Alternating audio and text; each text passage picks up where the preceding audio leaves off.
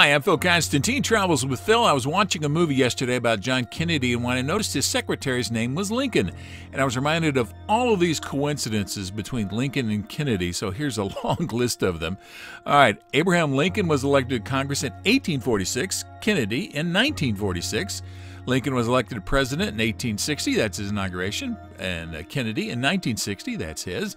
The names Lincoln and Kennedy each have 7 letters. Okay, some of these are a little not so big a deal, but they happen. Both men were very interested in civil rights. Both wives lost a child while living in the White House. Both presidents were shot on a Friday before a major holiday. Both were shot in the head.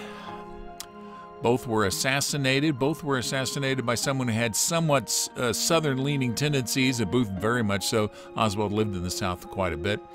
Both of the names of the men who were with them who were also struck had 8 letters in them. That's Rathbone and Connolly. Both were followed by Johnsons, Andrew Johnson and Lyndon Johnson. Andrew Johnson was born in 1808.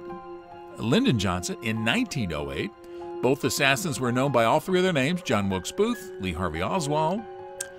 Both assassins' names are comprised of 15 letters. Another one of those sort of weird ones, but okay.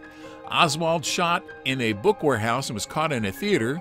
Booth shot in a theater and was caught in a tobacco warehouse. Okay, more of a shed than a tobacco warehouse, but no, okay.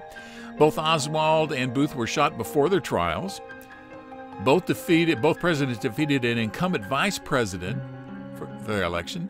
Lincoln was shot in Ford's theater. Kennedy was shot in a Lincoln made by Ford. Each president died in a place with the initials PH. Lincoln, it was Peterson House. Kennedy, Parkland Hospital. Both assassins died in the same month as their victim in a state adjacent to the state of their birth. Both presidents were shot in the back of the head when they were shot. Both men were shot in the presence of their wives. You can see Jacqueline Kennedy there next to President Kennedy. Lincoln failed to win the vice presidential nomination in 1856. Kennedy failed to win the vice presidential nomination in 1956.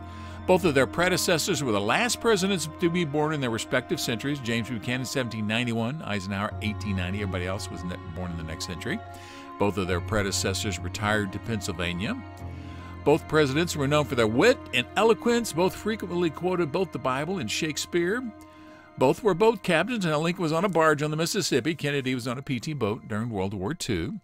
Both presidents did suffer from a genetic disease. Lincoln had Marfan's syndrome, one of the things that makes him tall. Kennedy had Addison's disease.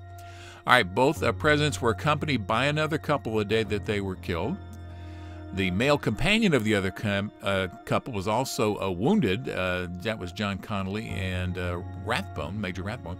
Both presidents only had 1 child survived in the new century. They both were appointed by another president, and both wound up being ambassadors. Each assassin committed his crime in the building where he was employed, Texas Book Depository and Ford Theater. Each wife spoke French. Each man was a second-born child. It just goes on and on. Both men were at least 6 feet tall. Kennedy 6 foot, Lincoln 6'4". You'd think Lincoln was so much taller. Each succeeding president had a vice president with the initials HH, Hannibal Hamlin and Hubert Humphrey. And Lincoln defeated Stephen Douglas, who was born in 1813. Kennedy defeated Richard Nixon, who was born in 1913.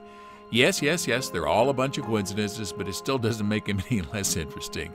All right, thank you very much. If you haven't already subscribed, you can push the button over here on the right-hand corner. And thank you very much for tuning in for this little bit of coincidence. Bye.